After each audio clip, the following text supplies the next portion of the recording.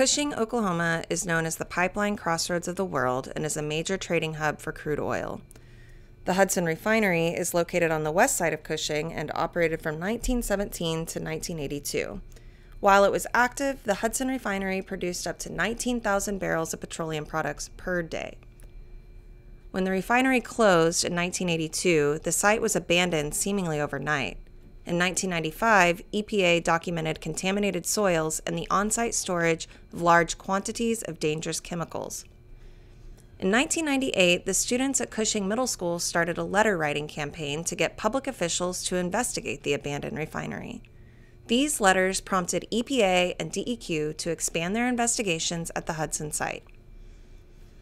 The findings resulted in EPA and DEQ performing emergency responses to remove large amounts of dangerous chemicals. The refinery structures were also demolished.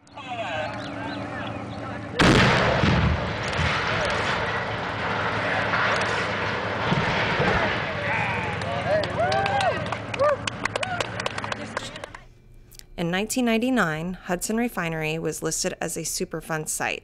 This created a pathway towards final cleanup.